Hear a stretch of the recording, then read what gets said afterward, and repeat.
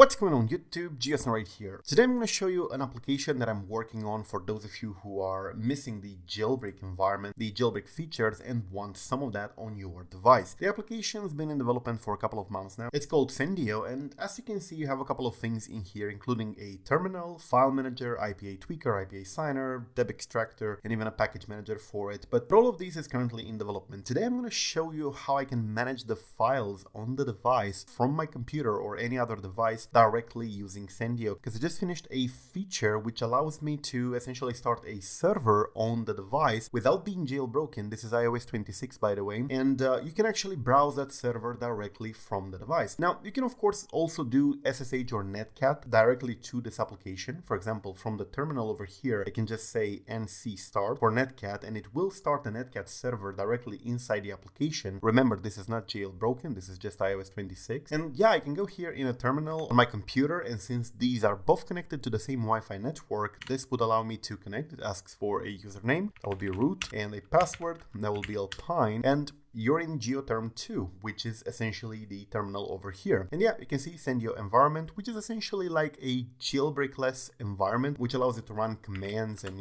view files and do stuff without being jailbroken. Everything is self-contained inside the application. And I did implement a lot of features. You can see here that you can do quite a lot of things, including to run bash scripts inside this terminal, and there is wget, and a lot of things that you can do. But what I'm going to show you today is Terraform, an application inside the Sandio environment, which allows you to start a server directly from the application and browse the file system from within the app. So you can do Terraform init for this. It will start the server. It says in here that the server is now running on the IP address of the device and the 8080 port. Now with this, I can just go ahead and access this address over here, and this would connect me to the iPhone. And yeah, as you can see, this is running directly on the iPhone. You can upload files, you can delete the ones that are available in here. You can even see what device I'm running. It says it's an iPhone running iOS 26, and this is the kernel version string. In here, you can now, for example, go ahead and add files to the device. Like this, for example, I added this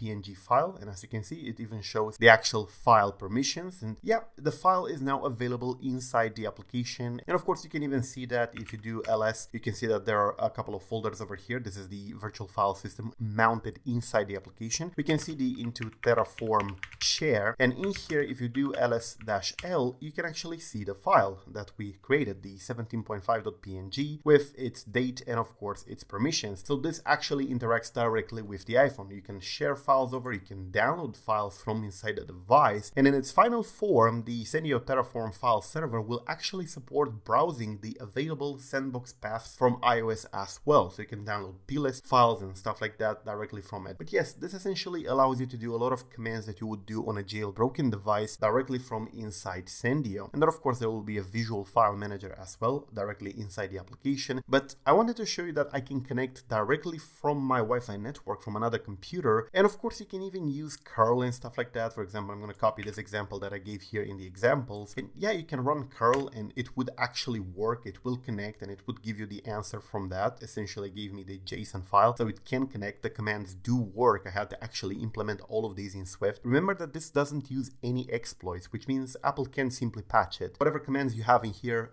you will be able to use them at any point. Anyway, that's essentially it. Thank you for watching. This will soon come to iDevicecentral.com. I will let you know as I add more features. And you can of course request features down below, and if they are doable without a jailbreak and without exploit, I will be glad to add them. Anyway, this video is brought to you by Tenosha Reboot, a software that allows you to fix your device if it's stuck in recovery mode, the iffy mode, if it doesn't power on anymore, or if you want to upgrade or downgrade from and to iOS 26. Definitely check it out in the link below. Thank you for watching. I'm GSNow, and peace out.